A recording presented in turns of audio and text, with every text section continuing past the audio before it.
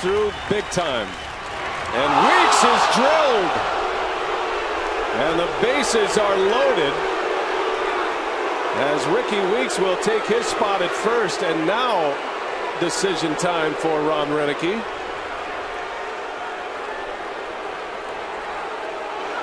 We got Ryan Braun loosening up in the dugout. We'll see what happens here. Bases loaded, one out, and looks like Roenicke is going to send Craig Counsell out. Let's take it back to the last pitch. Just a fastball gets away. Oh my! Yeah, got him in the helmet. That's up tight. Got a closer. It's coming to the game for the third time. Definitely knowing Cordero did not mean to do this. Well, that got him clean in the helmet. I thought it hit him in the shoulder.